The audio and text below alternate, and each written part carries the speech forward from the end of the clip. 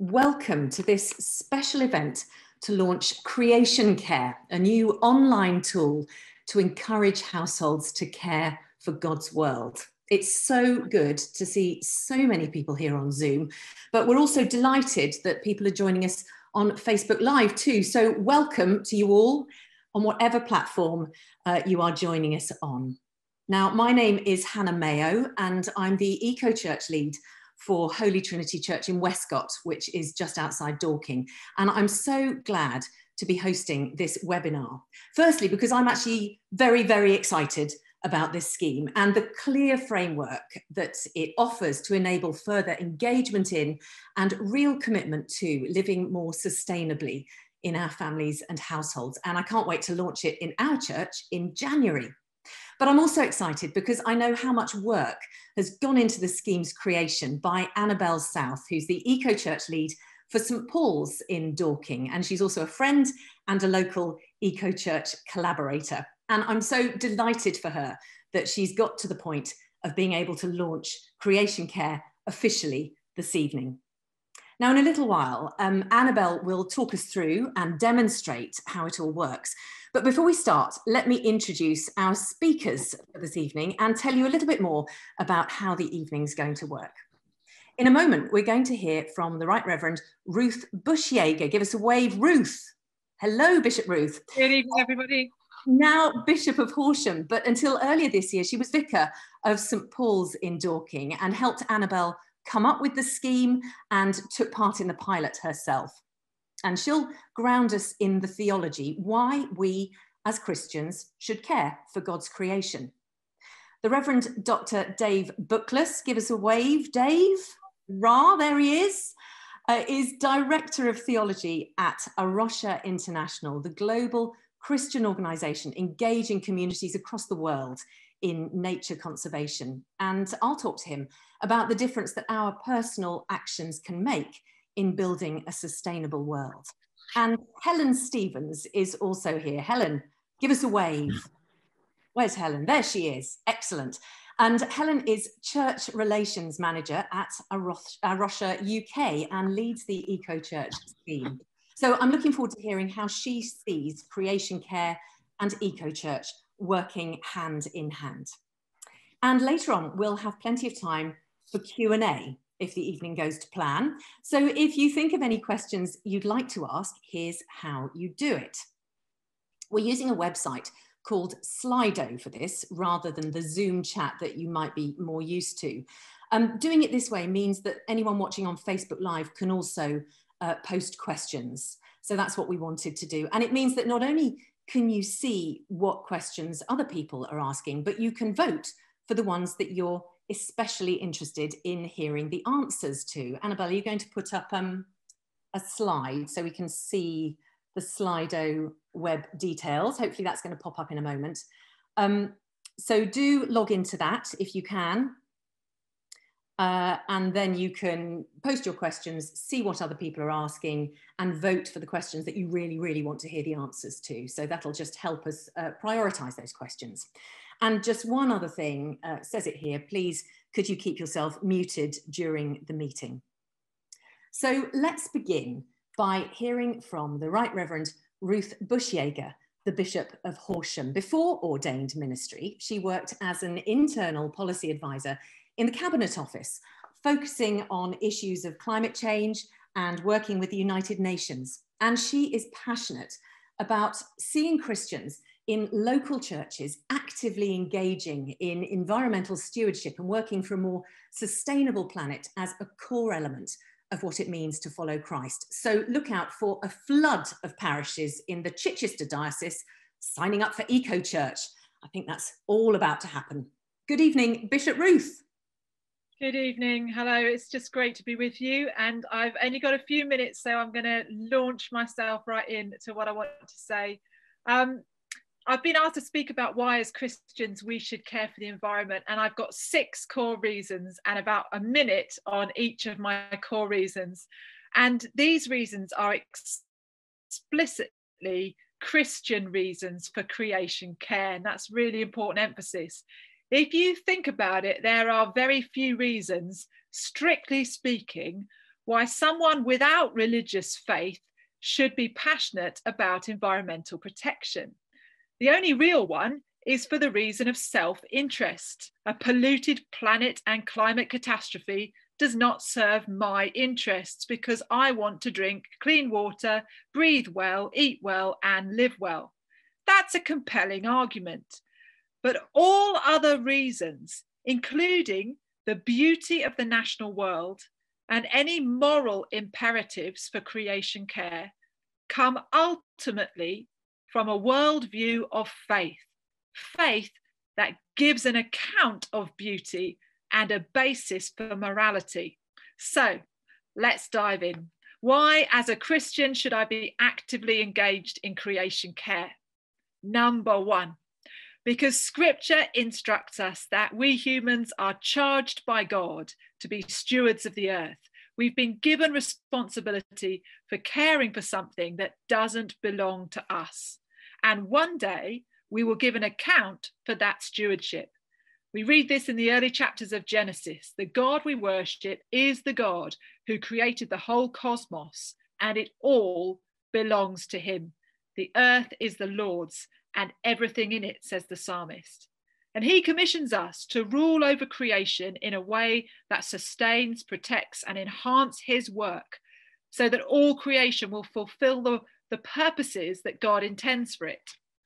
Number two, Scripture is clear that the creation reveals the creator. Just as when my daughter does a painting or when I bake a cake, there's been an act of creation, and we understand that the cosmos is made as part of the self-revelation of God, Father, Son, and Holy Spirit. So unsurprisingly, we do not just find that the earth is useful to us, that it meets our needs for warmth and food and light and drink. Creation is also stunningly beautiful.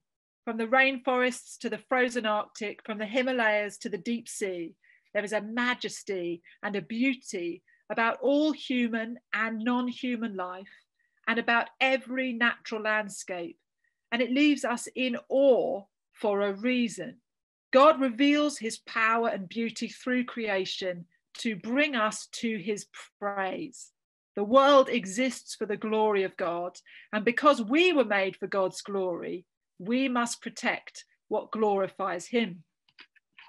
Thirdly, creation care is also about our story of redemption and our understanding of the work of Christ. We know that we've been charged with stewardship over the earth, but our sin has meant that we've turned away from this responsibility. We have utterly failed through our own pride and selfishness. The evidence for that is absolutely everywhere, and it's comprehensively catastrophic. Our fall in the Garden of Eden, the consequence of our sin, is brokenness, and that brokenness works three ways: brokenness between the people and God, and brokenness between the people and the other people, their horizontal relationships, and also, Genesis is clear, a brokenness between the people and their relationship with the earth. And yet our story is not that God walked away, but the opposite. God comes to our rescue in Christ. And dying on the cross, he doesn't just fix the relationship between people and God. His redemption is holistic. He fixes the brokenness between people and other people and between people and the earth. So to live out our salvation in the power of the Spirit, in new relationship with God and each other and the earth, it's a holistic redemption. The Bible tells us Jesus died to reconcile all things to himself, and that his work is to make everything new. Number 4, creation care is about basic obedience to the commands of Scripture from the lips of Jesus. The greatest commands are to love the Lord your God and to love your neighbor as yourself. Who is our neighbor? Again, the Bible is clear. Our neighbor is far more than the person like me or the person living next door. Our neighbor is the person not like me and who is not next door. My neighbor lives in the Maldives and his village has had to be abandoned because of rising sea level. My neighbour is in Bangladesh, and she has lost all her family to flooding. My neighbour is in California, and he cannot breathe because of the wildfires. My neighbour is the unborn child of the future who will read about what this generation did to the planet and will be utterly confounded as to how we destroyed our only home. And what is love if I'm to love my neighbour? Jesus shows us love. It is not a feeling or a romance. It is active and it is sacrificial. Love is sacrifice. So to love my neighbour, I sacrifice my comfort and my convenience to change my life, to heal the earth we share. Number 5, creation care is a justice issue. I am rich and I am comfortable and I am protected in this specific part of the Northern Hemisphere.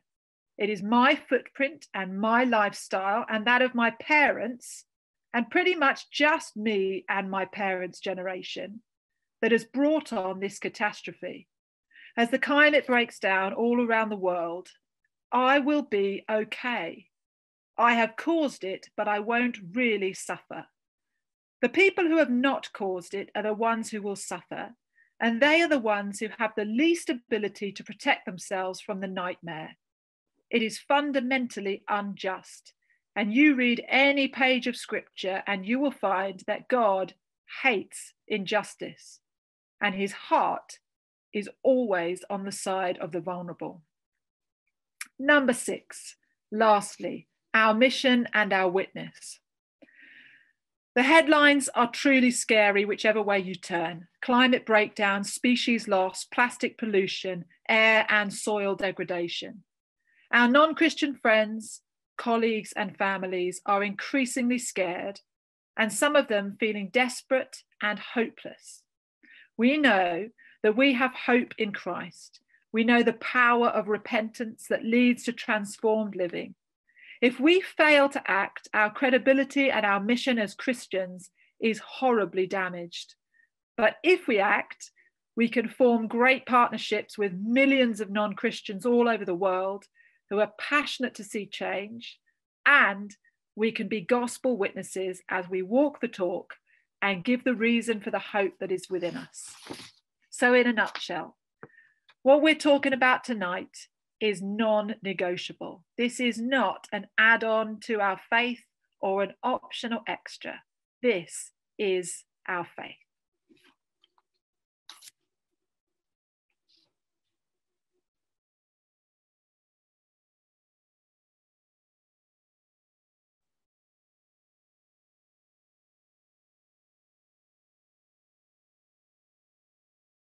There we go.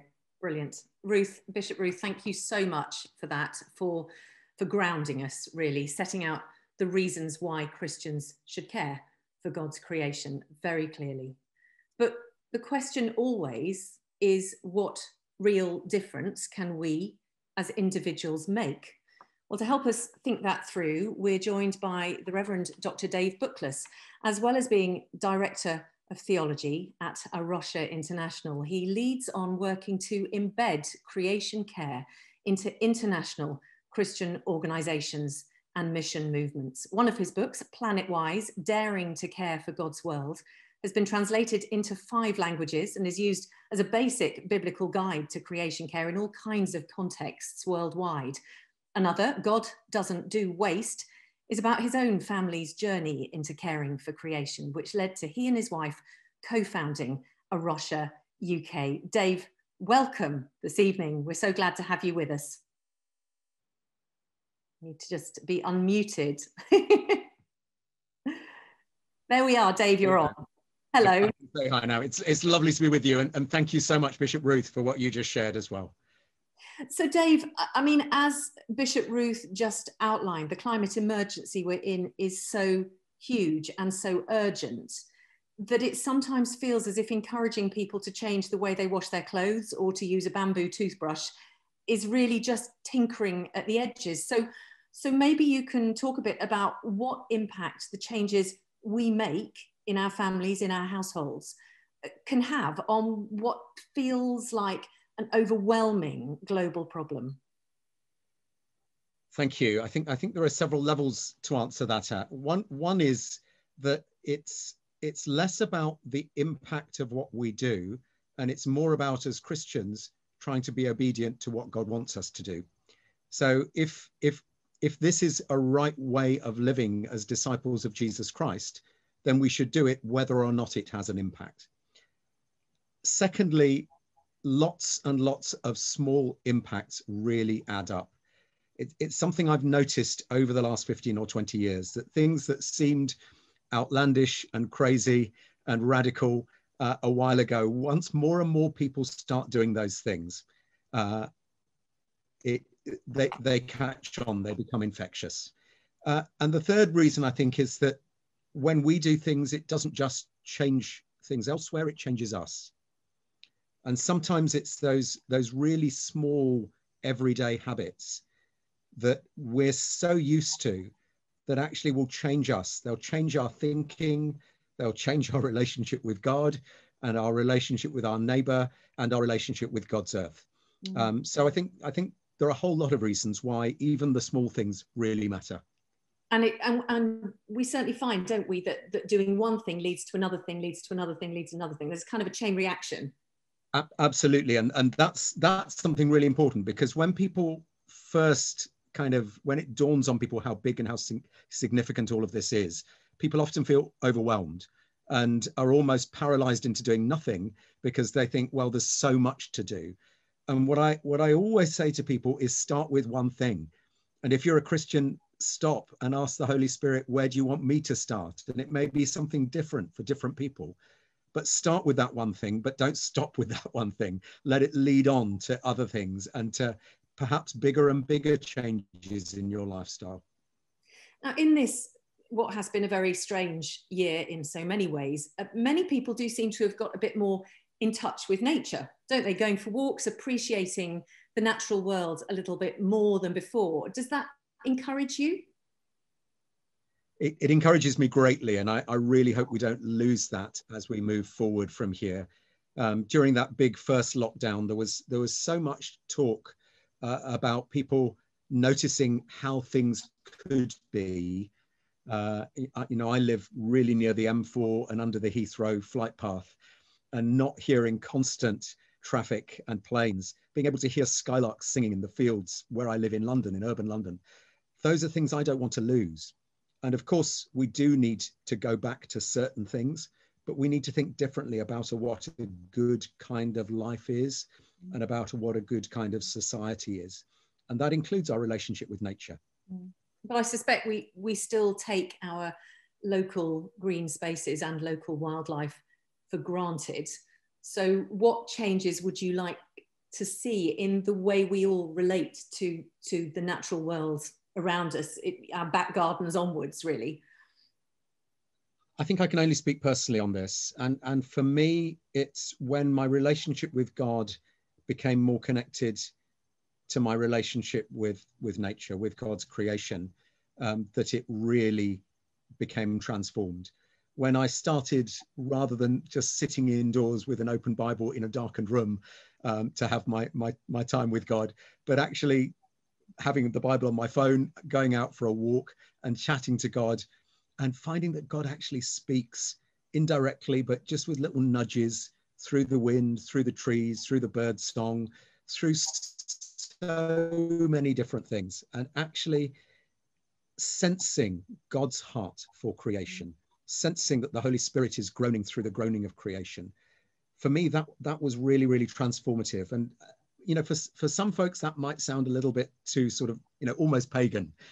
But if we read the Psalms, if we read the scriptures, we find that so often it's actually people's worship starts with creation, and creation's already worshiping God. We simply join in, and we're better to join in. Yes, I'm reading a fabulous Advent book around the poems of R.S. Thomas.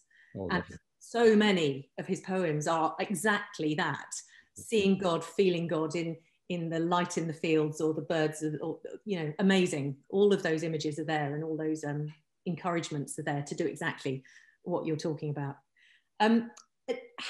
So when you got to the point of your faith and your engagement in nature and conservation kind of merging together, what did that then do?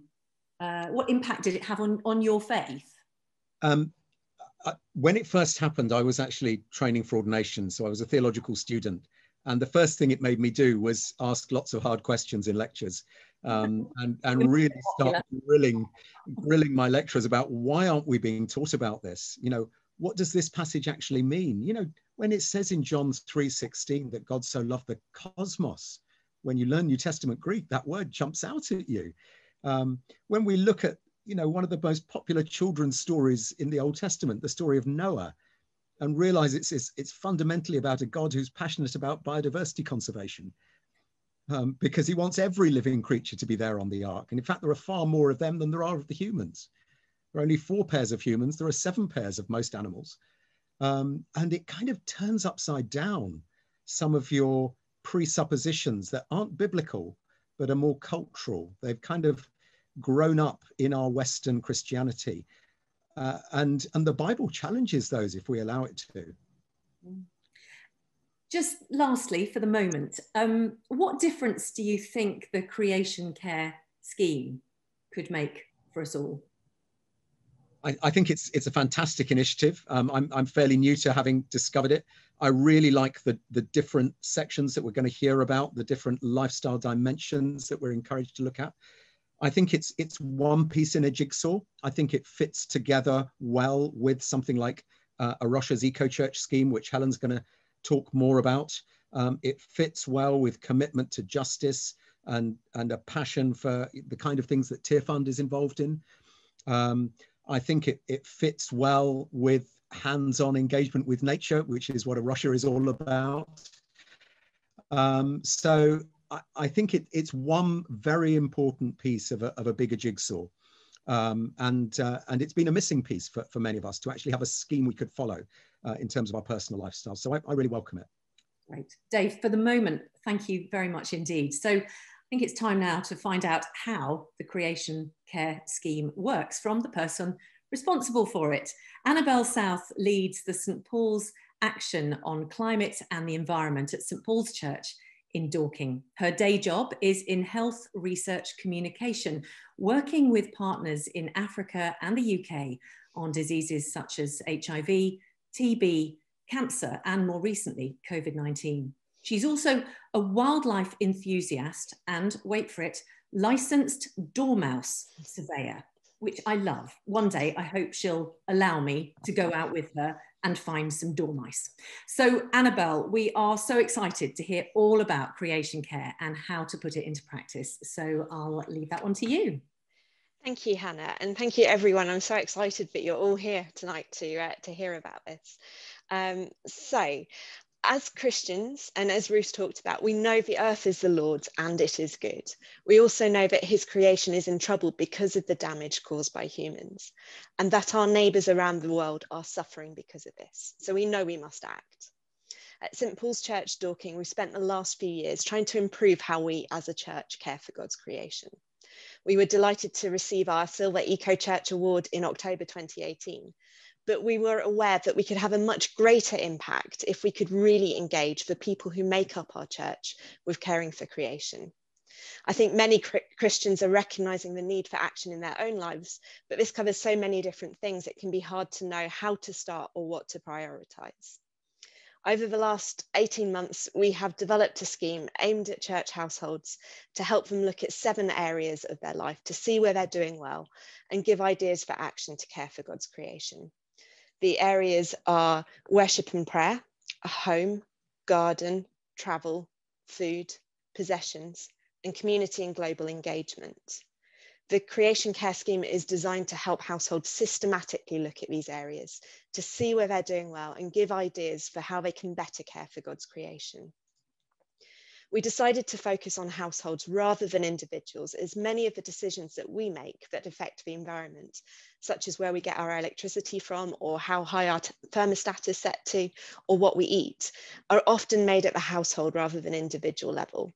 Hopefully, by working through the creation care scheme together with the people we live with, we can discuss these decisions, the values that inform them, and why we care. And these conversations are important. In fact, Catherine Hayhoe, who is a leading climate scientist and a Christian, says that talking about climate change with those we love is one of the most important things we can do. So hopefully the scheme will help start those discussions. The creation care scheme is designed to help households work out what their next steps are in caring for God's creation, whether they're completely new to this or have been trying to live sustainably for years. So this means we've tried to set bronze at an achievable level for many people, while also making gold really ambitious to help households who already do a lot identify where they could further improve. So don't be discouraged if you're not already at the award level you'd like to be when you join the scheme. The Anglican baptism liturgy describes the church as Christ's pilgrim people. As a fan of Plymouth Argyle Football Club, who are also known as the Pilgrims, I've always enjoyed that description. And I think it's really appropriate here. When we give our lives to Jesus, we don't instantly become perfect, but we begin on a journey starting from wherever we happen to be to become more like Christ. Rather than be daunted at how far we have to go, we should instead get on with taking this next step and then the next. So if you feel overwhelmed by the scale of the challenge of responding to climate breakdown and other environmental problems, use the creation care scheme to help you identify which areas you need to work on first, and focus on taking that first step and then the one after, and so on, as we press on towards the goal. We don't want this to be a one-off thing where people complete the questions, get a certificate, and then never think about it again. We want people to keep engaging with it, making changes, and working their way up through the awards levels. As has already been mentioned, the Creation Care Scheme is inspired by Eco Church. So those of you who've already been involved in that will recognise similarities. It's built around a questionnaire, and households can achieve bronze, silver, and gold awards. So I think it's about time I showed you the website so you can see what we're talking about. Hopefully now you can see the website. So to get started on the scheme, go to creationcare.org.uk and then click on the households link in the menu at the top. So there you can register an account with an email address and a password and click submit. You'll then get sent an email with a link to verify your account. If you don't see an email within a few minutes, just check your junk mail folder. You can also sign up to receive monthly email newsletters with ideas, tips, and resources using this form here. So once you've verified your account and logged into it, you will be taken to this page, which is just coming up now with my internet speed. Here we go. So enter a household name for your household, and also fill in how many people live in your household. And this is important for some of the calculations that happen behind the scenes of the scheme. If your church has registered for the scheme, signed up to it as a church, then you can link your account to that using that box there. But don't worry if it hasn't. You can just leave that box blank. Once you've done that, click save. And then you can go and have a look at the dashboard, which gives you an overview of how you're doing in the different areas. So you can see that the 7 areas that I spoke about each have their own box. So pick one of the 7 areas, click on update answers, and then you'll get taken through to the questions for that area.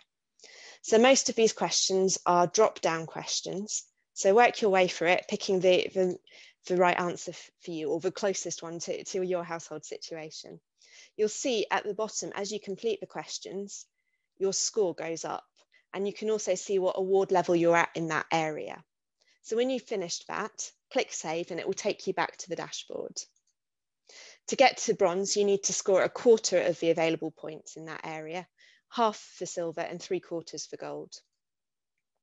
So there are more than 120 questions in total in this scheme. So you might like to work on it over several sessions rather than try and do it all in one go. Simply log back in next time you want to work on it and pick up where you left off. If you don't have a garden, don't worry. The first question you get asked in that section is, do you have a garden? And if you don't have to answer any other questions. Once you've completed all 7 areas, you'll be able to see whether you've reached an overall award level here at the bottom. So at the moment, because we haven't filled in all the other sections, we've got none. But to get to a bronze level overall, you need to have achieved bronze level in each of the 7 areas, or 6 if you don't have a garden. For silver, you need to get to silver in each, at least silver in each of the areas, and to get to gold, you need to get to gold in all the areas, which means that you may well have some areas where you're not at the level that you want to be at. So perhaps that's a good place to start, looking back through those areas where you're not scoring so well, and seeing what changes you'd need to make to reach the level you'd want to get to. And you can do this if you have a look at how the points change and how your awards change. If you pick different answers in the questions, you can see what changes you might need to make to reach that. So once you've achieved an award level, you can access your certificate. A box will appear here where you can click on the link, and then you'll be taken to your certificate in the browser, and you can use your browser options to save that certificate or print it off. If your account is linked to a church that is registered for the scheme, when you achieve an award, your church's nominated contact person will receive an email telling them that the household name here that you've entered here have achieved bronze or silver or gold awards. And if your church is choosing to give out certificates during services or in some other way, then they can give you out those certificates then.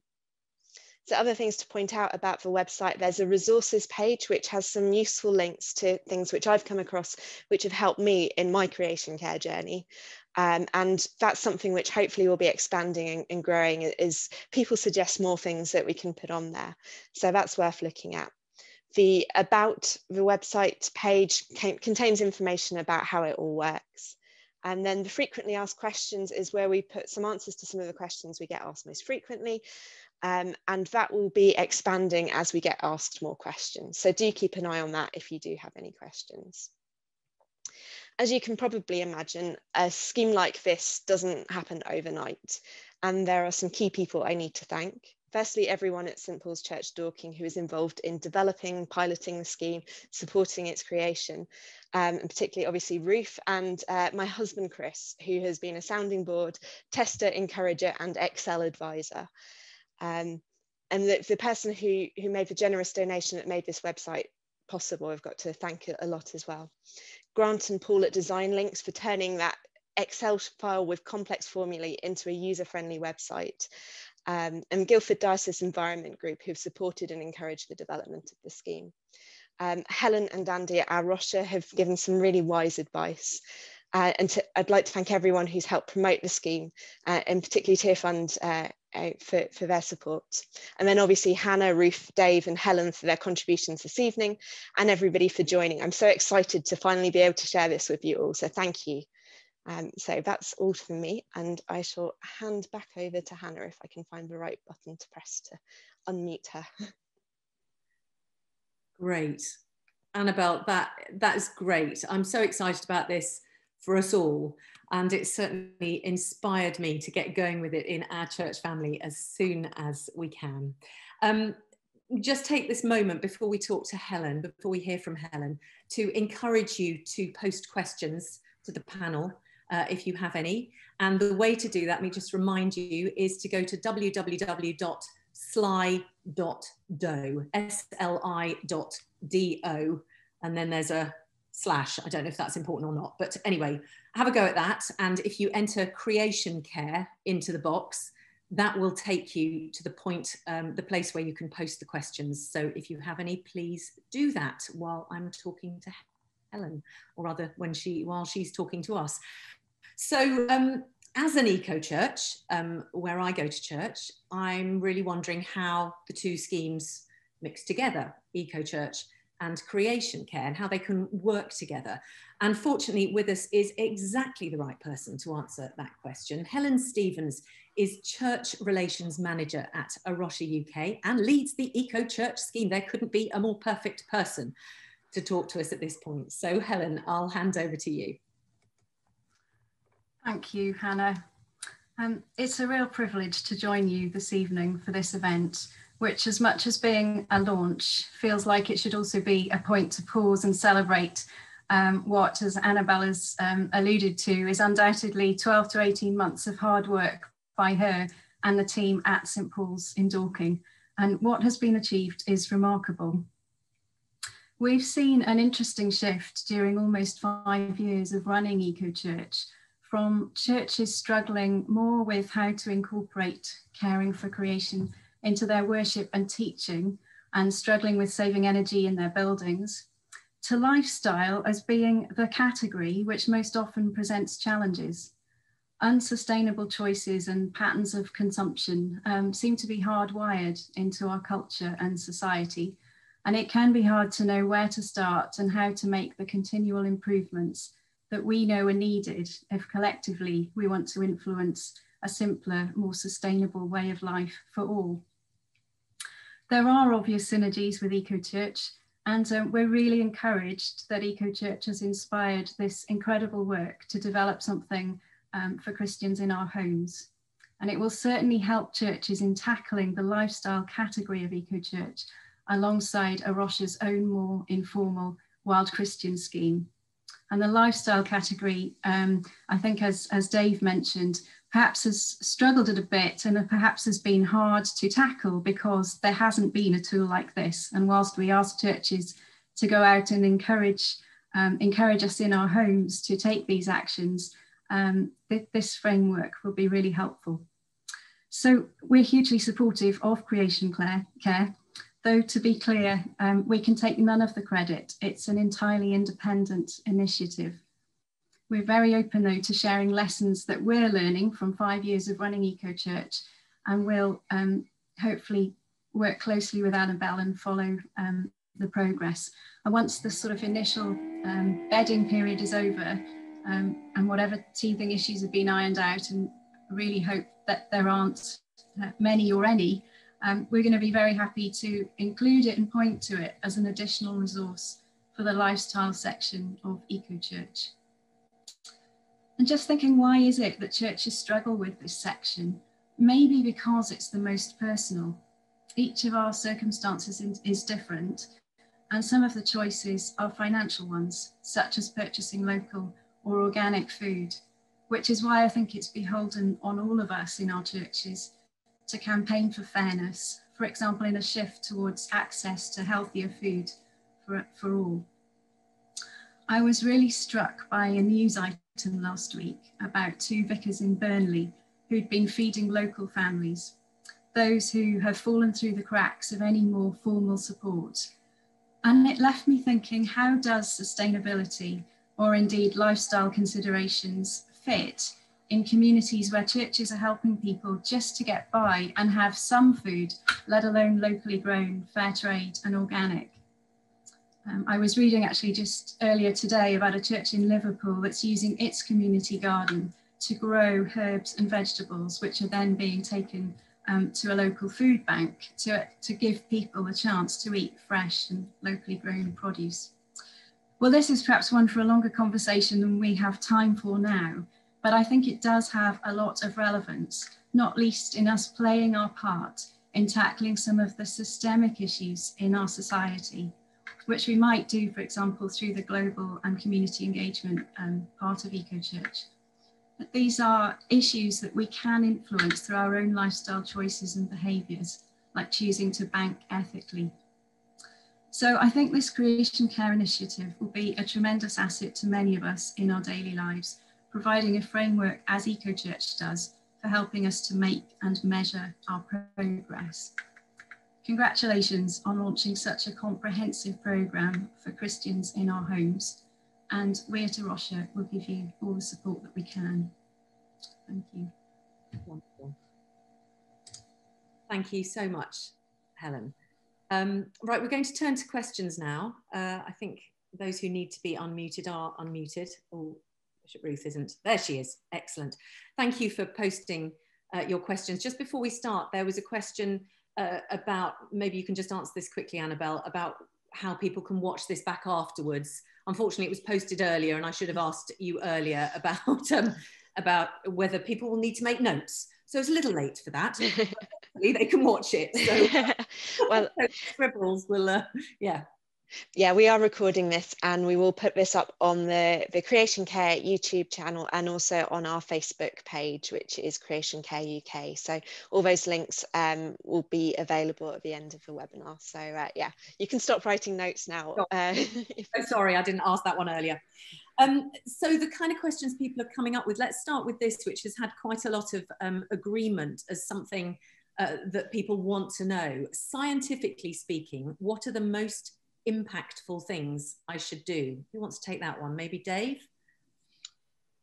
Yes, it's possible that others will be more expert on this than me, but in terms of categories, I always say the 4 big areas that we can tackle are food, travel, energy use, and what we buy. And those are the 4 big areas, and it will depend on your circumstances which you can do first. If you're somebody who flies around the world when we're allowed to, taking lots of foreign holidays, then that may be the biggest thing that will make a difference in your life. If you're somebody that eats lots of meat, particularly beef, then changing that may be the biggest thing that you can do in your life. If you have your heating on very high and your house isn't well insulated, it may be energy is the biggest change you can make in your life. So it does depend on your circumstances to an extent. Does anyone else want to add to that? No? Should we move on then? I would just add, taking a really sober look at our basic consumption, and this insatiable habit of just going out and buying new because we can afford to, and it's one click on Amazon is all it takes now. It's a blink just to get anything we want delivered tomorrow new, and totally examining that impulse, because it's an impulse of about the last 5 years, and suddenly it's just too easy, and really radically overhauling our insatiable appetite to consume, and wearing and wearing and wearing clothes and using implements until they need repairing. And every time we go to consume, just having a little pause and asking ourselves, do I really need this? Can I borrow it from a friend? Can I get it secondhand? Or can I just go without it, actually? And I think that that's quite a profound mind shift. And Annabelle, actually, I'll bring you in here, because at St. Paul's, you've got a very simple, straightforward scheme going, which helps people do that. Yeah, so this was Ruth's idea in the first place, but we've created a WhatsApp group called St. Paul Sharing. And if somebody needs something, so for example, back in the days when you could go on holiday, then Chris and I were going on holiday to girls are silly, and we needed a suitcase, and it'd be really easy to go out and buy a new one, but then we would use it for how many weeks a year? And I know there's somebody else at St. Paul's who'll have a suitcase, so putting out a message and then somebody says, oh yes, you can borrow mine. We don't need to have a church full of people with hedge trimmers, which get used how often? And Ruth's right, it is we've been drilled into thinking that we should just buy stuff because we can, and because we have more security if we own everything ourselves. But I think there's something about the early church holding everything in common. It's really biblical to do this, as well as saving the planet. And so our WhatsApp group takes very little maintenance, and we must have saved tons of stuff being bought, because people have been generous giving stuff and lending stuff and stopping stuff go to waste. So that has been such a win, an easy win. And hopefully that's kind of helping to change my mindset about what my first instinct is when I need something. No, that's brilliant. There's a question here that I think is I hear this from a lot of people. How do I get my church more involved if they're not very into the green agenda? Where do you start when you feel that people just aren't interested, or don't think that it's, even despite what you said, Ruth, don't think it's part of the kind of central mission of the church, of what we're there to do, and a kind of distraction almost. How do you start that? How do you get people engaged? How do you help them engage? Yeah, I would say don't be too ambitious to begin with. You're looking for a couple of other like-minded people to get a little bit of a critical mass. And for a while, you might be the prophet in the wilderness, on the edge, going on about this. So my first tip is to pray. Start praying very specifically for God to set other people's hearts on fire for this in your church, and to show you who they are. And then when you've got just a group of 3 of you and you meet to pray, at that point, go to the church leadership. Because if you go as a lone voice, it's not necessarily the best time.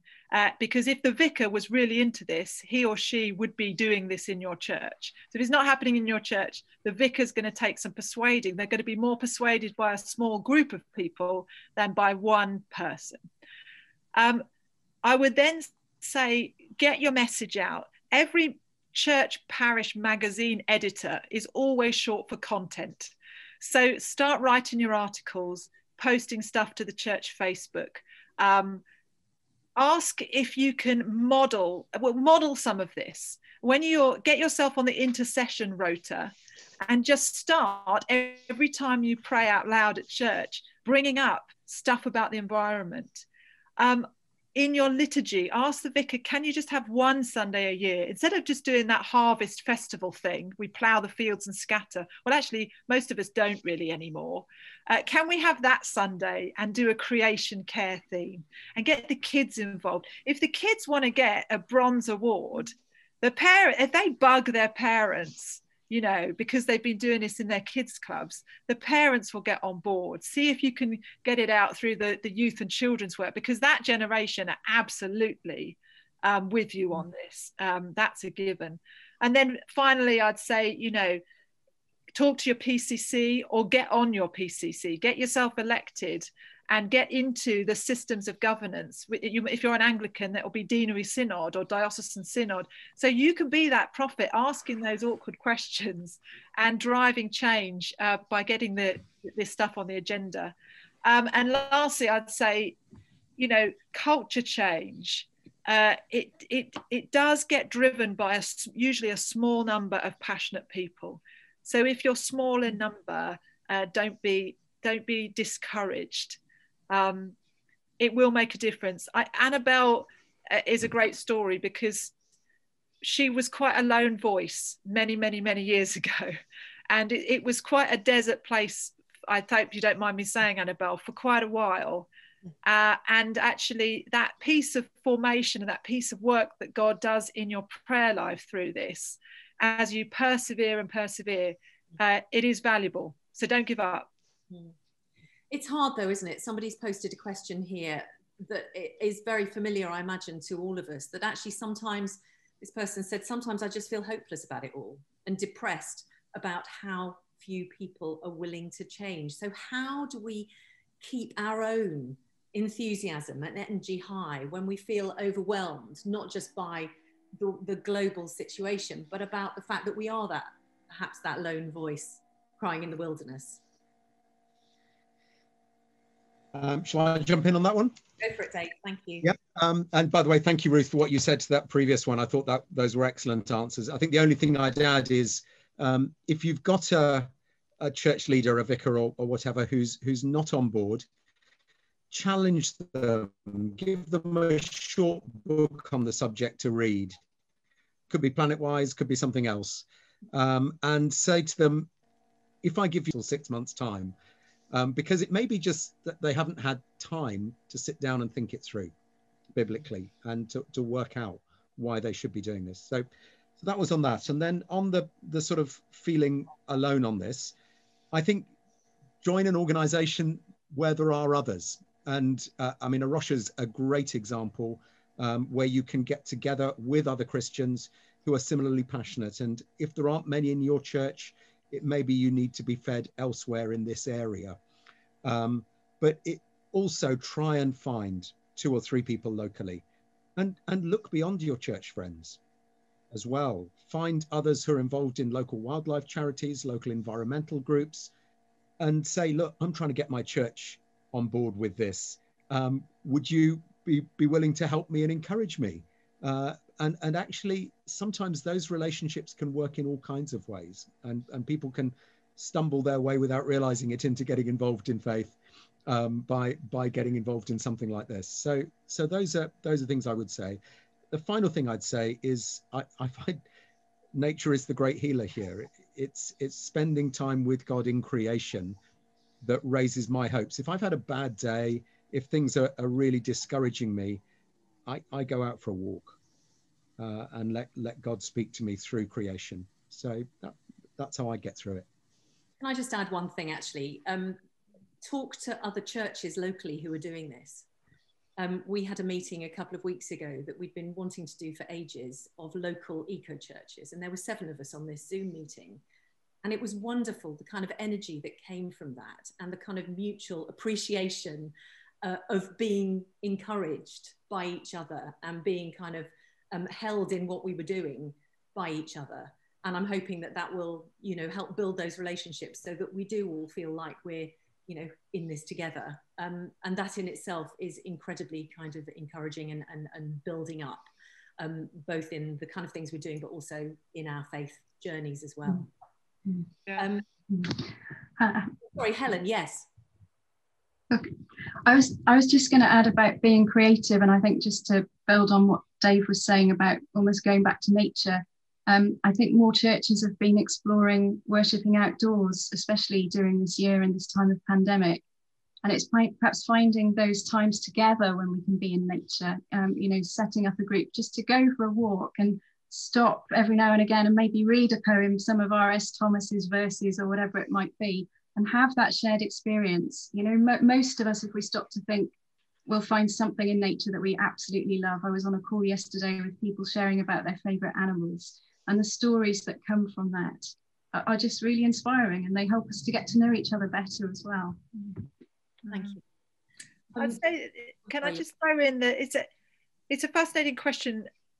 That I'd want us to also allow room for lament, because Christian spirituality is not all enthusiasm and activity and excitement and energy.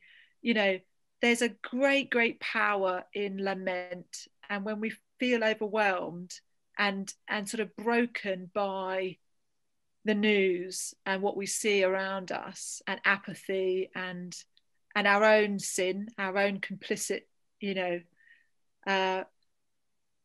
to go to that place of lament, either on your own or with others, is a right response to what we're living through, and we mustn't just dismiss and deny, but encounter God in our sorrow and in our anger, and as we look at injustice. And we have such a rich spirituality to engage with here, and out of that beautiful things are born. So I wouldn't be shy of pressing into those feelings of despair and loss and grief, because they're appropriate. Thank you, Ruth. Thank you. Somebody said here that some things that a household might feel they need to do to mitigate climate change are very expensive. So is there a chance in all this that an award system like this risks disempowering households that don't have as much, poorer households? So that's a really important question, I think. And there are some things, like Helen mentioned, local organic food is more expensive than what you can get from a supermarket that's been flown in from wherever. But so there are some things which are expensive. There are some things which just won't be possible for everybody. But on the other hand, so St Paul's there is in Dorking, which is in Surrey, which is quite an affluent area. And I think where we struggled, the areas we struggled when we were piloting this, We're in some of the areas where rich people struggle. So lots of people travel to go on holiday to expensive places, and obviously that's got huge consequences to the climate, and also buying stuff rather than, you know, buying new clothes rather than second-hand clothes, or these sorts of things. There are temptations which the affluent face, which makes it hard for them to live sustainably. And we've seen in the news this week, actually it's the richest 10% of the global population who are doing 50% of causing 50% of the emissions. So I think there are things which everybody will struggle with, whatever background they're coming from, and maybe some of the actions are not options for everyone. So we have to bear that in mind. I think the way I look at these is a tool to help you see what you can do, what's feasible for you. And if you're never going to get gold, don't beat yourself up about that. It's helping you identify what your next step is, and knowing that you're doing that as part of your discipleship. It shouldn't be, I mean, the awards are nice to have. We all like a pat on the back and well done, you're doing well. But it should be a tool to help everybody work out what can I do next, what's feasible for me. There's lots of questions. Thank you so much for them, and we're not going to get to them all, and I'm sorry about that. Can I say on that last question? Yes, do. Here's my silver award. One of the reasons we can't get gold is because we live in tied accommodation. I can't put solar panels on my roof because I don't own the property I live in, and I never will. So, you know, everyone has their constraints. And I just would like to underline what Annabelle is saying, that you might be in rental accommodation, you might be in a bedsit, you might be a student in student accommodation, where your food is provided by halls of residence. You know, people's circumstances are so different. But I think what it does do is it helps you break down the areas of life that are common to all of us, and just helps you think more clearly. And there are several huge areas that are really free of charge. One is around our worship and our engagement with God, and bringing this into our spirituality. And the other is an interesting one, which is in the whole field of campaigning and contacting your MP, or contacting, you know, the council about divesting from fossil fuel, and all that kind of thing. And these days, the cost of an email for most people is something most people have a mobile, you know. So there are fields which really are free of charge, as well as, I think it's a really good question, because not everybody can buy an electric car. I think we're going to leave it there. We've got through some of the questions. I'm very sorry that we haven't managed to get to all of them. Thank you so much for posting them. But there are ways of continuing this conversation, and perhaps Annabelle can put up the slide which will help us do that. While she's doing that, I just want to thank our guests this evening, Bishop Ruth, Dave Bookless, Helen Stevens, and of course, thank you so much to Annabelle South for creating the Creation Care Scheme and talking us through it this evening. And of course, the main thing that we hope will come out of this is that you are thoroughly inspired to sign up for Creation Care as individuals and in your churches. So coming up in a moment, here it is the web address that tells you exactly how you can join up. All the instructions are there to sign up to the scheme and to sign up for those monthly emails that Annabelle was talking about. And if we want to continue this conversation, you can follow Creation Care on Facebook and Twitter too. There are the ways of doing that. So any questions that you didn't get answered this evening, perhaps you can post them there. Perhaps others can then, as opposed to just our marvelous guests this evening, but you know, others may have answers, may have ideas, may have things that they can share, that you can share about the way that you're doing this in your life and in your churches. So do join in. That's the main point of this evening, is to really get the ball rolling on this, and really excited to see where it's going to take us all. So thank you so much for being here, and good night.